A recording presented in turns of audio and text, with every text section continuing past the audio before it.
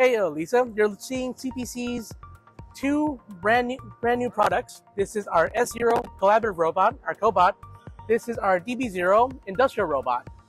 So both these are really our emphasis on miniaturizing and making small but powerful things, a bit like TNT. So this is the world's smallest cobot currently on the market, and it's ultralight, meant for light payload but very accurate application.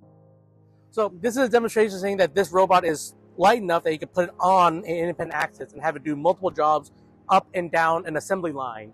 So you can have a program, so at station 1 it will do something, at station 2 it will do something, at station 3 it will do something. So instead of having each individual station having its own robot, you can have one robot across a long actuator line and it'll just do something different at each different location point. So our drivers and encoders are actually built into the robot itself. We just have a controller here that you run our program, CPC Studio, over, so the robot will know what to do. And for 7th axis, we have our own personal driver here that controls our 7th axis motion. That's awesome. Thank you for Thank you, sir.